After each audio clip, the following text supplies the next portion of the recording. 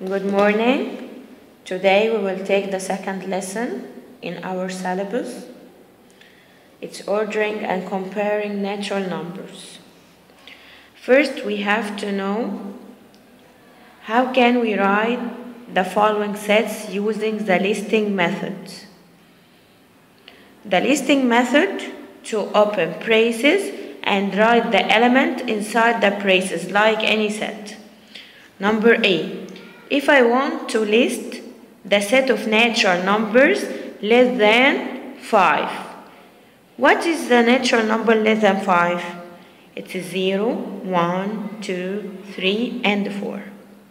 Number B. The natural numbers greater than 4 but less than 6. I have only one number greater than 4 and less than 6 is 5. Now, what is the natural number between 9 over 3 and 15 over 3? As we said yesterday, 9 over 3, this is another sign of division. So I have to find the answer first. 9 divide 3 equals 3. And 15 divide 3 equals 5. What is the number between 3 and 5? Is 4. The last example we have, what is the least natural number that is greater than 8 but less than 16? First, I have to find the numbers between 8 and 16 or greater than 8 and less than 16. They are 9, 10, 11, 12, 13, 14, 15. This is the numbers between 18 and 16. Which one is the least? The least number is 9. This is the least one. Okay. This is the listing method. Okay. Let's go to another point.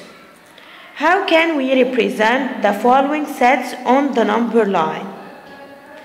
The number line, it's a straight line. We put the numbers on it, but we have to make the equal distance between each two numbers. So I leave 1 centimeter between each two numbers. From 0 to 1, 1 centimeter. From 1 to 2, 1 centimeter, and so on. I want to represent the natural number between 2 and 4. What is the number between 2 and 4? This is 3. I will draw number line.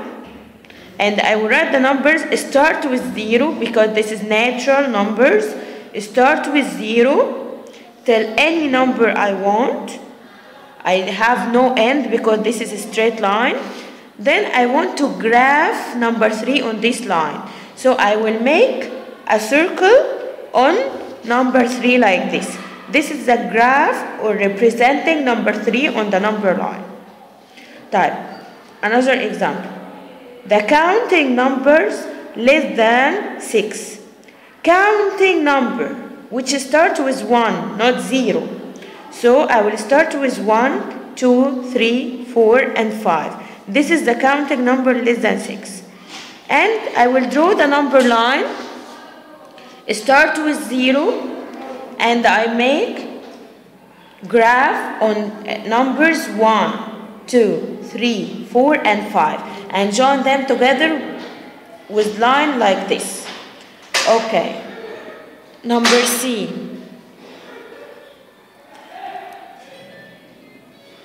The even numbers between 2 and 10. What is the even numbers between 2 and 10? 4, 6, and 8. This is an even numbers between 2 and 10. I will not take all the numbers between 2 and 10 because I want the even numbers only. Then I will draw a number line. I will graph 4, 6, and 8. Okay. Last example we have the set of natural numbers greater than or equal to 5. Or equal to means I have to take number 5 with me. Not greater than 5 only. So I will take 5, start with 5, 6, 7, 8, 9, 10, and so on. I have a lot of numbers greater than 5. I can't write all of them. So I will write or graph 5, 6, 7, 8, 9, 10. Then I will make an arrow or array without no end. This ray means I have no end. This is an infinite set.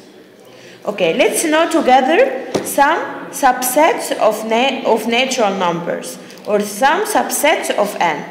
First of all, let's remember together what is the set of natural numbers.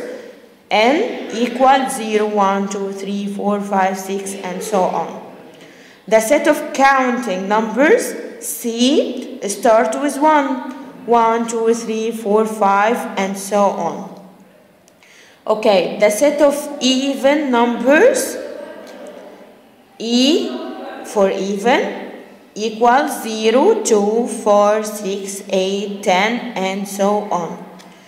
The set of odd numbers, O, equals 1, 3, 5, 7, 9, 11, and so on. The last subset we have the prime numbers or P equals 2, 3, 5, 7, 11, 13, 17, and so on. And as we know, all of them are infinite sets. Okay, so we don't have ends, so we put dots like this. Your homework today from your booklet, page 4 and 5. Thank you.